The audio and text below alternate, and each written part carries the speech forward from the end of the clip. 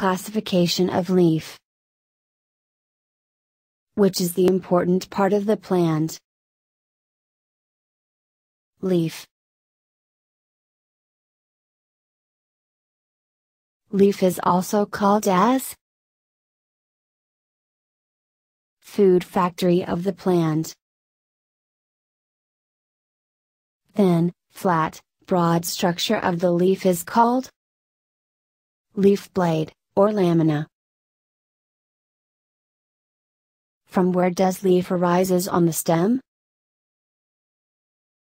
Node. The distance between two nodes is called internode. What connects the lamina to the leaf base? Stalk, or petiole. What are the characteristics of a leaf? Green in color due to chlorophyll. Various sizes. Various shapes. Various edges. Which plant leaf is small? Acacia plant. Which plant leaf is large? Banana leaf.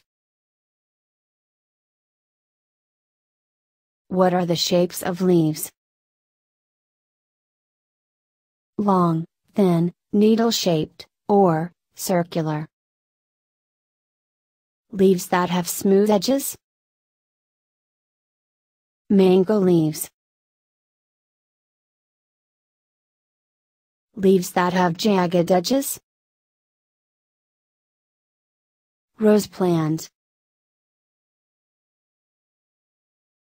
The petiole continues into the laminate to form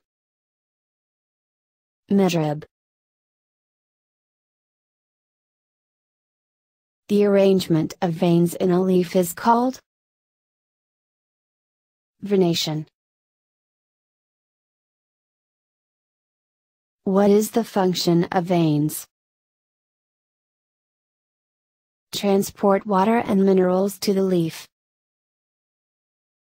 How are leaf classified? Simple and compound leaf. Leaf that consists of a single lamina, which is not divided into segments, is called simple leaf. Example of simple leaf: mango, guava and money plant. Leaf that is divided into several small segments each attached to same petiole is called compound leaf. How are the leaflets arranged in compound leaf? Opposite sides, or common point. Example of plant that have leaflets in the opposite sides of the petiole: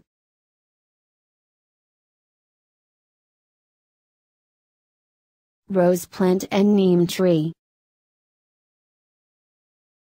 Example of plant that arise from a common point at the petiole: palm leaves. Thank you for watching this video. Visit us at Facebook group Iteach.